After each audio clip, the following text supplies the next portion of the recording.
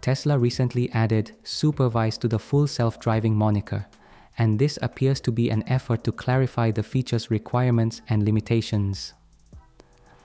Despite the futuristic promise of a fully autonomous vehicle, the current FSD version still requires active driver supervision, and it is not yet a substitute for human attentiveness. They also rolled out an 1-month free trial to all eligible Tesla owners to accelerate adoption and normalize the technology among the general public.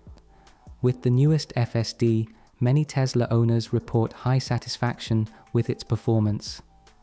Some users love it and think it's a huge improvement, while others find it stressful and unreliable. Many complaints focus on FSD V12's performance in difficult driving conditions like city streets and rush hour traffic. I tested it for a few hundred miles and was quite surprised with the improvements over the FSD 11 that I used not long ago. The older version was almost unusable for me. My car always clung too much to the left lane, didn't slow down properly when approaching a curve, sometimes failed to make a turn, and especially made phantom braking on the highway. I felt unsafe, and therefore didn't use FSD until the new version came out. I set the driving mode at chill to have larger following distance and not make too many lane changes. The speed offset is also set automatically for the most natural driving experience. I drove my Model Y for over a week, and I almost didn't have to disengage the FSD system. There were just 4 times I had to intervene and took over the control. Fortunately, I recorded some of the incidents. The first time is when I was waiting in line to make a left turn. The car in front of me was actually trying to turn left to a closer street. My car decided to make a sudden lane change to pass it, but I felt unsafe because there was another car driving through, so I pressed the brake pedal to stop it. The lane change might be successful, but most people won't be as aggressive.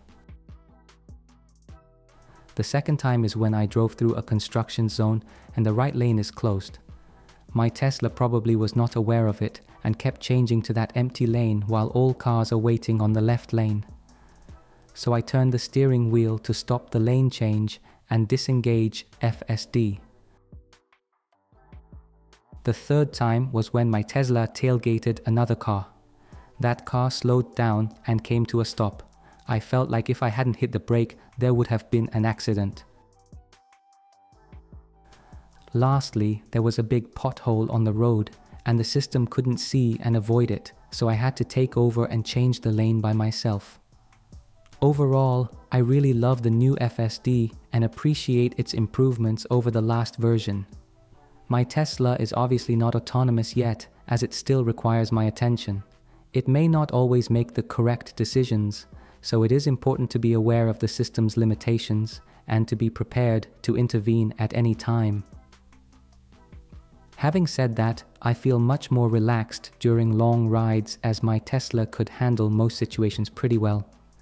In my opinion, the FSD upgrade is not worth $12,000, but you should consider it if the price drops to around $6,000. It is really useful if you make a lot of road trips. If you happen to buy a new Tesla, you can use referral link in the description to receive 3 months of FSD for free. Thanks for watching the video and please hit the like button if you find it helpful.